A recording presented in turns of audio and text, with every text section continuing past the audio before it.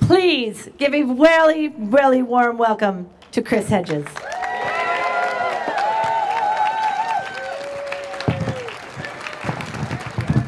Thank you for coming. Merrick Garland and those who work in the Department of Justice are the puppets, not the puppet masters. They are the facade, the fiction, that the long-standing persecution of Julian Assange has something to do with justice. Like the High Court in London, they carry out an elaborate judicial pantomime.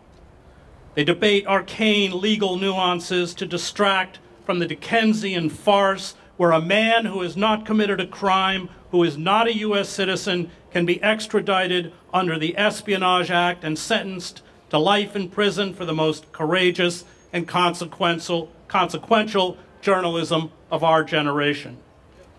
The engine driving the lynching of Julian is not here on Pennsylvania Avenue.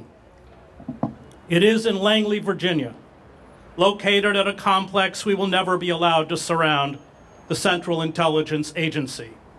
It is driven by a secretive interstate, one where we do not count, in the mad pursuit of empire and ruthless exploitation. Because the machine of this modern Leviathan was exposed by Julian and WikiLeaks, the machine demands revenge. The United States has undergone a corporate coup d'etat in slow motion. It is no longer a functioning democracy. The real centers of power in the corporate, military, and national security sectors were humiliated and embarrassed by WikiLeaks. Their war crimes, lies, conspiracies to crush the democratic aspirations of the vulnerable and the poor, and rampant corruption here and around the globe were laid bare in troves of leaked documents. We cannot fight on behalf of Julian unless we are clear about who we are fighting against. It is far worse than a corrupt judiciary.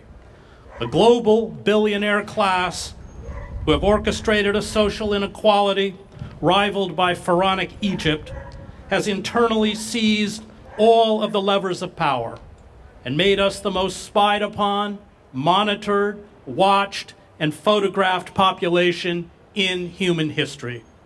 When the government watches you 24 hours a day, you cannot use the word liberty.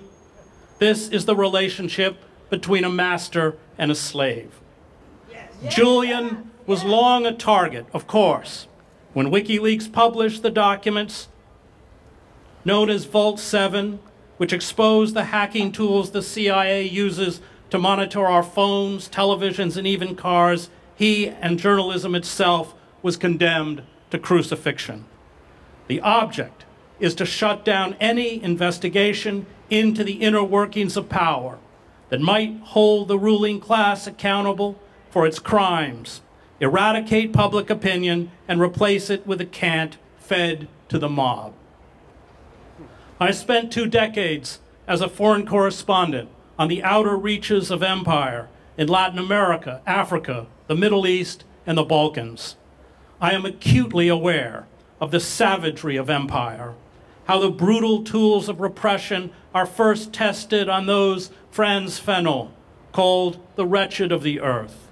Wholesale surveillance, torture, coups, black sites, black propaganda, militarized police, militarized drones, assassinations, wars. Once perfected on people of color overseas, these tools migrate back to the homeland.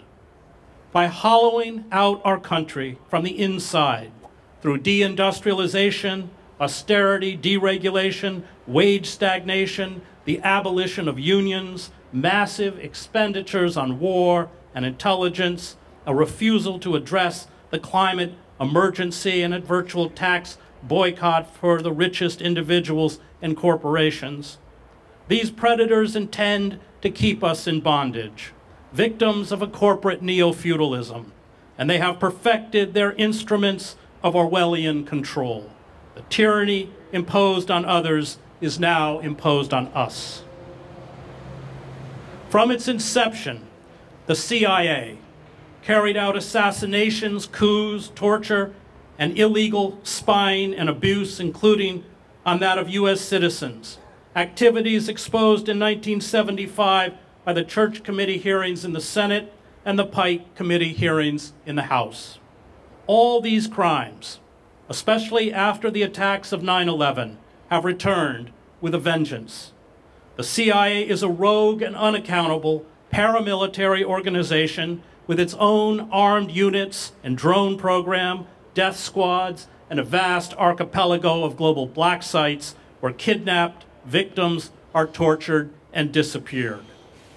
The U.S. allocates a secret black budget of $50 billion a year to hide multiple types of clandestine projects carried out by the National Security Agency, the CIA, and other intelligence agencies, usually beyond the scrutiny of Congress. The CIA has a well-oiled apparatus to kidnap, torture, and assassinate targets around the globe, which is why, since it had already set up a system of 24-hour video surveillance of Julian in the Ecuadorian embassy in London, it quite naturally discussed kidnapping and assassinating him. That is its business.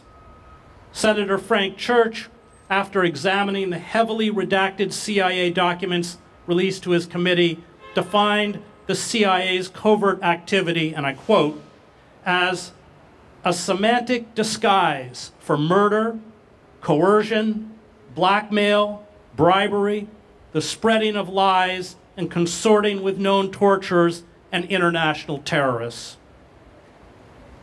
All despotisms mask state persecution with sham court proceedings.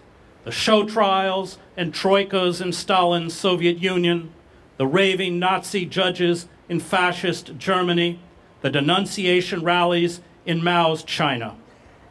State crime is cloaked in a faux legality, judicial farce. If Julian is extradited and sentenced, and given the Lubyanka-like proclivities of the Eastern District of Virginia, this is a near certainty. It means that those of us who have published classified material, as I did when I worked for the New York Times, will become criminals.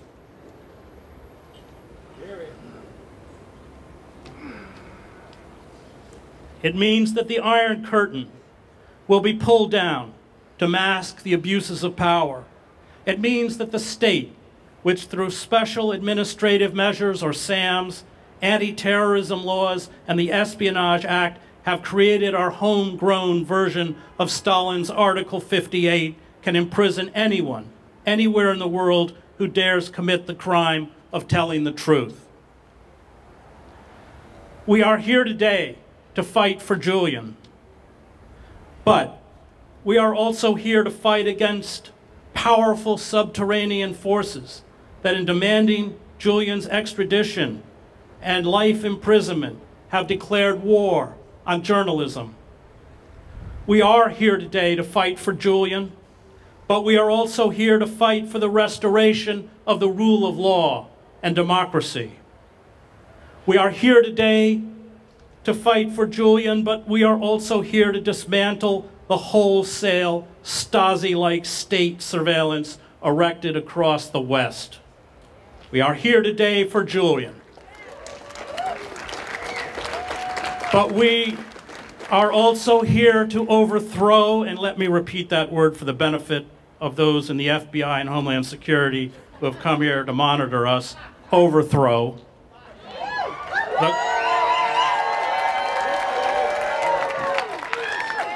the corporate state and create a government of the people, by the people, and for the people that will cherish rather than persecute the best among us.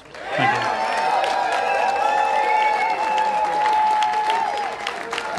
Chris Hedges, everybody.